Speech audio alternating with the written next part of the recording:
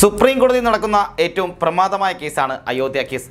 അയോധ്യയിലെ 2 acre 77 saint തർക്കഭൂമി Ramlalla, Nirmohi Akhara, Sunni വഖഫ് എന്നിവർക്കായി വീതിച്ചു നൽകിയ അലഹബാദ് ഹൈക്കോടതി വിധിക്കെതിരെ വിവിധ കക്ഷികൾ സമർപ്പിച്ച ഹർജികളിലാണ് സുപ്രീം കോടതി ഇപ്പോൾ വാദം കേൾക്കുന്നത്. എന്നാൽ കേസിൽ വാദം അവസാനിക്കാൻ മണിക്കൂറുകൾ മാത്രം ബാക്കി നിൽക്കെ സുപ്രീം കോടതിയിൽ നാടകീയ രംഗങ്ങളാണ് സാക്ഷിയായിരിക്കുന്നത്. ഹിന്ദു മഹാസഭയുടെ അഭിഭാഷകൻ വികാസ് സിംഗ് സമർപ്പിച്ച രേഖകൾ സുന്നി വഖഫ് ബോർഡ് അഭിഭാഷകൻ രാജീവ് ധവാൻ കോടതിയിൽ വെച്ച് കീറിക്കെറിഞ്ഞു. വികാസ് നൽകിയ ഭൂപടവും രേഖകളുമാണ് കീറിയെറിഞ്ഞത്. ഇത്തരം വില കുറഞ്ഞ രേഖകൾ കോടതിയിൽ അനുവദിക്കരുതെന്ന് രാജീവ് പറയുകയും ചെയ്തു. ഇതേ തുടർന്ന് രൂക്ഷമായ ഭാഷയിലാണ് ചീഫ് ജസ്റ്റിസ് രഞ്ജൻ ഗൊഗോയ് പ്രതികരിച്ചത്. മാന്യത നശിപ്പിച്ചെന്ന് പറഞ്ഞ അദ്ദേഹം രാജീവിനോട് ഇറങ്ങിപ്പോകാനും ആവശ്യപ്പെട്ടു. കുനാൽ കിഷോർ എഴുതിയ അയോധ്യ പുനരവലോകനം എന്ന പുസ്തകത്തെക്കുറിച്ച് വികാസ് കോടതിയിൽ പരാമർശിക്കുകയുണ്ടായി. എന്നാൽ ഈ പുസ്തകത്തിൽ നിന്നുള്ള ഉള്ളടക്കങ്ങൾ തെളിവായി സ്വീകരിക്കുന്നതിനെ രാജീവ് ശക്തമായി എതിർക്കുകയും ചെയ്തു. തുടർന്നാണ് രാമജന്മഭൂമി എവിടെയെന്ന് പറയുന്ന ഭൂപടവും പുസ്തകത്തിന്റെ ഏതാനും പേജുകളും രാജീവ് കോടതിയിൽ സമർപ്പിച്ചത്. ഇതാണ് സുന്നി വഖഫ് ബോർഡിന്റെ അഭിഭാഷകൻ രാജീവ് ധവാൻ കീറിയെറിഞ്ഞത്. കേസിൽ ഇന്ന് വൈകിട്ട് 5 മണിയോടുകൂടി വാദം അവസാനിക്കുകയാണ്.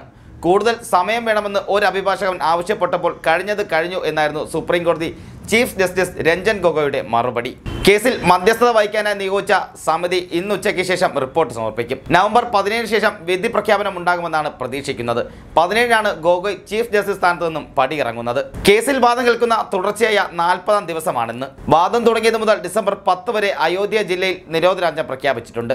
ജില്ലയിലേക്ക് വ്യോമമാർഗം അനുവാദമില്ലാതെ പ്രവേശിക്കുന്നതും ബോട്ടുകൾ പ്രവേശിക്കുന്നതും വിലക്കിയിട്ടുണ്ട്. പടക്ക വിൽപ്പനയും നിരോധിച്ചിരിക്കുകയാണ്. അയോധ്യയുടെ സുരക്ഷ കണക്കിലെടുത്താണ് ഇത്തരം നിയന്ത്രണങ്ങളെന്ന് ജില്ലാ മജിസ്ട്രേറ്റും അറിയിച്ചിട്ടുണ്ട്. അതിനിടെ ഹിന്ദു മഹാസഭ നൽകിയ ഹർജി സുപ്രീം കോടതി തള്ളി. കേസിൽ കോടതി ഇടപെടുന്നതുമായി ബന്ധപ്പെട്ട ഹർജിയാണിത്. അനുവദിച്ച സമയത്തിനുള്ളിൽ ഹർജി നൽകാത്തതിനാലാണ് ഹർജി തള്ളിക്കളഞ്ഞത്. എല്ലാ കക്ഷികൾക്കും വാദിക്കാനായി 45 മിനിറ്റ് മാത്രം സമയം നൽകുകയുള്ളൂവെന്നും കോടതി പറഞ്ഞിട്ടുണ്ട്.